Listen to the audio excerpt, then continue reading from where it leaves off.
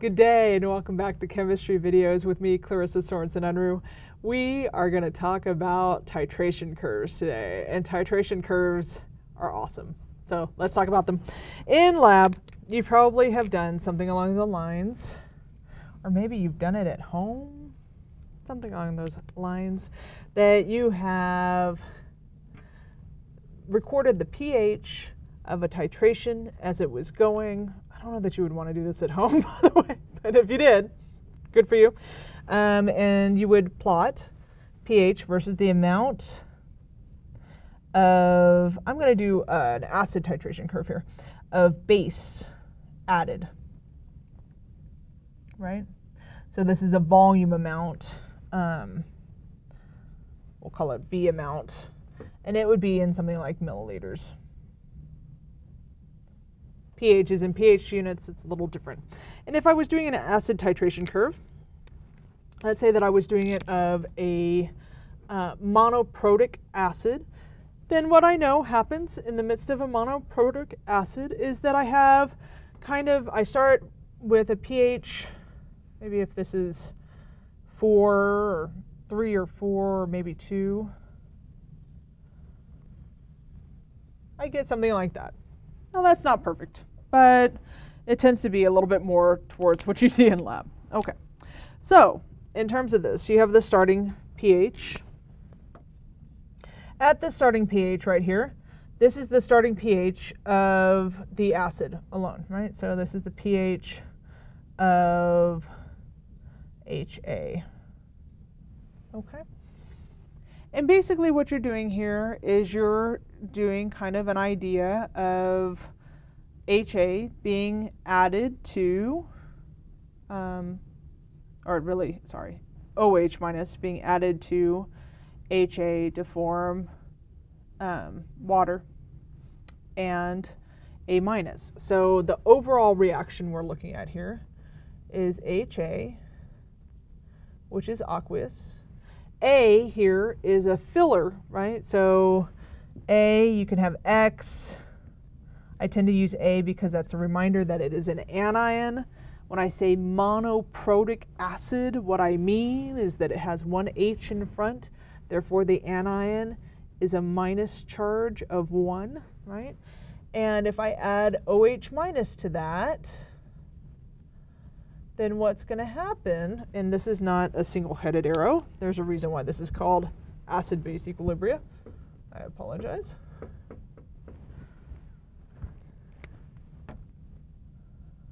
Right? You're going to form H2O, which is a liquid, plus A minus, the conjugate base of the acid.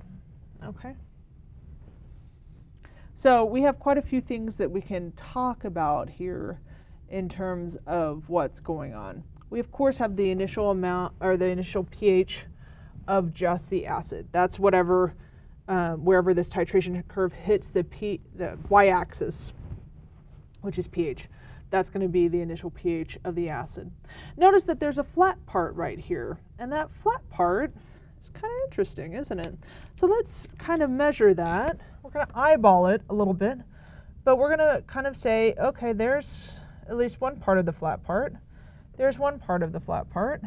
Let's draw a line in between those two, and this is just eyeballing it.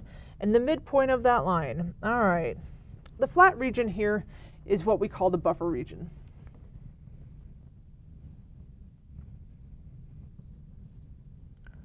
And the midpoint of the buffer region is where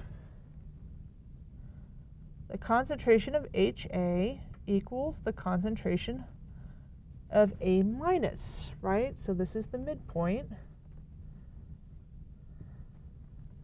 Sometimes it's called the mid-equivalence point. I don't like that terminology. It makes me crazy.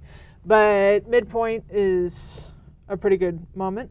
Okay, that's where HA equals A minus. Now, let's remember for a minute.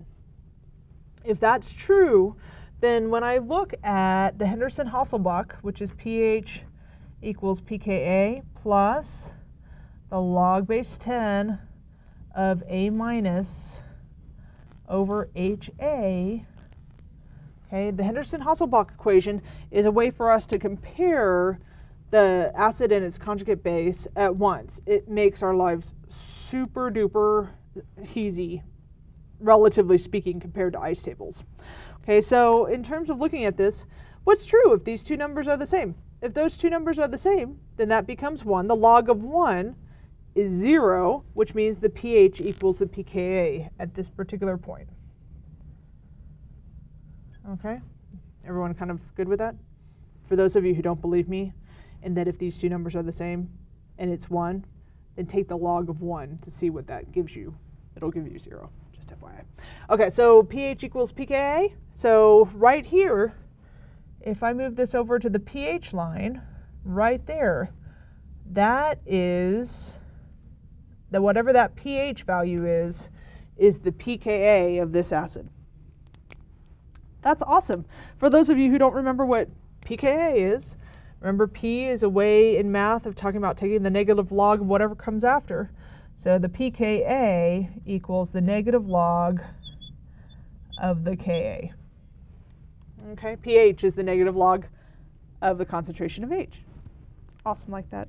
Okay, so midpoint, first place you would look, if you have a buffer region, to be able to think about where I'm getting the pKa from.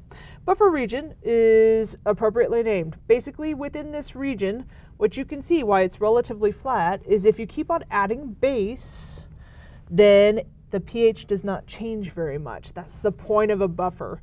A buffer is basically the idea that if you add base, by Le Chatelier, it goes to the opposite side and increases that side, and then it goes back to the opposite side, so on and so forth. So when you add, the idea here is that when you add base, strong base or strong acid to a buffer, its pH should not change very much at all. And Henderson-Hasselbalch is the equation we use to think about buffers. Okay, so that's the awesome moment. That'll be a separate video to calculate using this. Okay, right now we are just trying to get to the place where we can label all of these pieces. All right, let's say I extend this kind of flat region out. That's not a perfect extension, but you get a point. And I extend this flat region out for the buffer. All right, what is this top region? That makes sense. That's where I've added so much OH that basically here I'm just measuring the pH of the OH that I've added.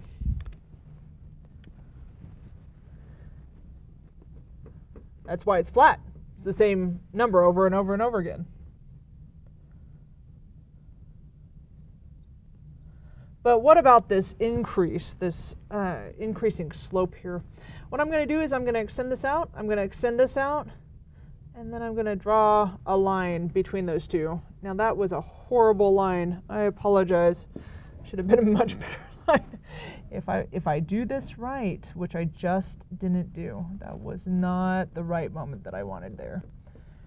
Okay, if I do this right, and I'm going to redo this with pink, then it should hit about midway on this sloped area.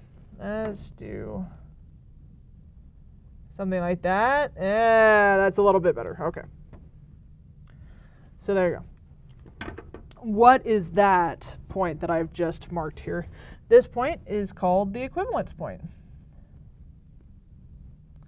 The equivalence point is where something is equivalent, right? The equivalence point here is where the concentration of the acid is equal to the concentration of the base added. You can't measure that with the Henderson-Hasselbalch. Okay, that's actually an interesting point. In an acid titration, if you have a weak acid, the equivalence point, whatever it is on the pH here, this pH should be basic. Okay? The reason why is because if you have a weak acid and you're adding strong base, then when you have the concentrations of each of these, or the moles of these, equal to one another, then the base, because it's strong, kind of wins out in terms of pH. So you get a basic pH here. Okay, so the equivalence point, the midpoint, figuring out what that means, I think we have all of the pieces we need here. Awesome. The other thing that you can do, by the way, is in the midst of thinking about the buffer region, one more thing. So you can follow these down. And I'm going to make it a little bit bigger because this was kind of a small region that I did here. Can't actually use your finger to erase this. It was flat for a little bit longer, so let's extend that out just a little bit. Messes up my midpoint a bit, but this is a guess, guys, so work with me here. This right here could be used as the buffer capacity. You could talk about this general volume amount is the amount of base you can add that does not exceed the buffer region. Right? Likewise, I can talk about what my predominant, what the predominant kind of entity, perhaps I should say here, the predominant entity is in the midst of this acid-base neutralization. So what do I mean by entities? I mean, is it the acid that we started off with? Is it its conjugate base? Is it the buffer, in the buffer region, do you have the acid as the predominant moment or the conjugate base as the predominant moment? Right here we know they're equal, but what does that mean? And then what do we have afterwards? So let's talk about that for a moment. In terms of this, between the beginning pH and the midpoint, so between here and here, your predominant entity is the acid. It's the acid you started off with. Okay. Between the midpoint and the equivalence point, your predominant entity is its conjugate base, because if they were equal here, then the conjugate base takes over. Okay. And then from the equivalence point on, your predominant entity is the base you added. Okay. If you have a polyprotic titration, it becomes more interesting, and maybe we'll talk about that in a future video. Until I see you again, I bid you adieu. Have a great day.